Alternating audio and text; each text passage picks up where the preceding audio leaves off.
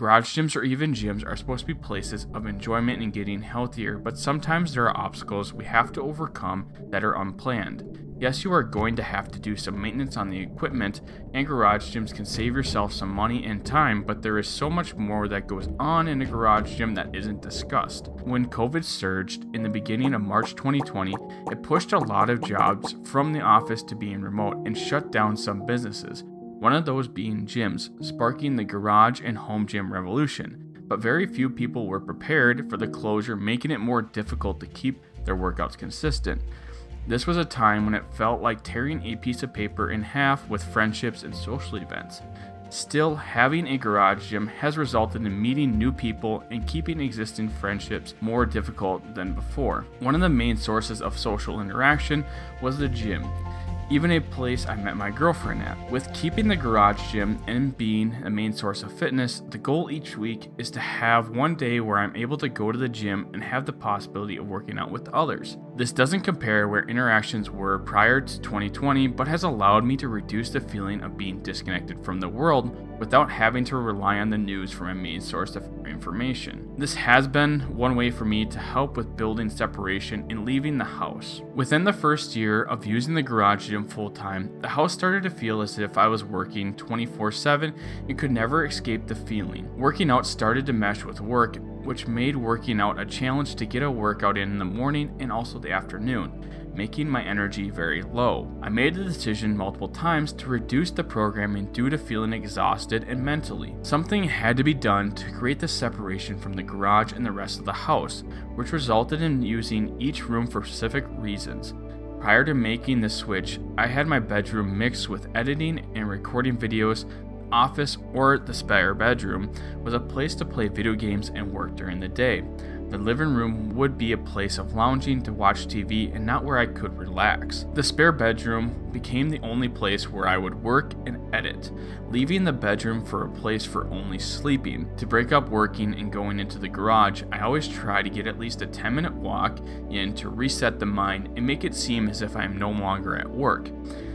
This has been the most efficient way to create the separation and make the garage a more enjoyable space. Being lonely is a big fear of most, and having to go to battle with your mind every day can cause mental wear day in and day out. How can you really avoid the burnout that comes from this? I just recently went through this, resulting in my body starting to wear down, not recovering, and just not having any energy. You are always told to push through it and keep moving on, because it will make you tougher, but sometimes that is going to push you into a mental hellhole, which will take years instead of weeks to recover. Have something you are training for, like an event. Then after it is done, plan on taking some time away from the space by getting out and enjoying some fresh air, by spending some time at the lake, bike riding, hiking, but you cannot stay in the house watching TV eating junk food. This will make the mental wear even worse, and when you try to get back into working out, you are going to be pushing against a brick wall. Think of this like a reset and not a break. Social media has become a massive time sucker for anyone, not only in the gym between sets, but also work. You can get lost in scrolling through seeing what others are doing and new trends and forget about the task you are focused on. One recommendation to create another roadblock in looking at your friends' post is to sign out of all social media that create the most distractions. And then when you need to be looking at them, then I would just sign back in. Think about this like a detour, so it makes you think if you really want to go that route or continue on the path you are on now. Looking at computer screens doesn't help our learning process and can take some time away from us. Video games have become more popular with all the time being at home, but they can become addicting due to wanting to play them. I made the decision in 2020 to sell all my systems due to them taking away from my sleep, reaching my goals of reaching my full potential. I am not saying you have to do this, but think about what causes you the most distraction and how they affect you mentally in things that are most important to you. Keep focused on one task at a time to help with reducing stress on your mind and will reap the benefits in your workouts. There is always a new product that seems to be a good fit in the garage gym and will get used enough to make it worth the purchase, but over time it just collects dust. When I eventually started a home gym, the first cardio equipment I bought was a skier because I thought it was really cool. In all honesty, this should have been the last piece I bought, or not at all, because I rarely use this more than twice a month. $800, that kind of was a waste of money.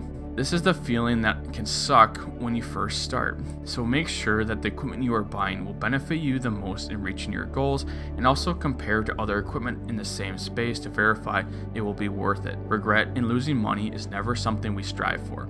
Over time, as you build the garage gym or home gym, you can start to build these specialty equipment. We lose track of why we work out.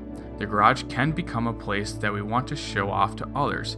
It is a tool to help us save time and money, but can help us reach our fitness goals when we are pressed for time. Anything you do in life can never be just for money or fame, but ask yourself if it is something you truly enjoy and if you will regret the decision later in life. One of those vital pieces of equipment in the garage is the wall-mounted squat rack. Check out this video to see if this rogue piece is worth it.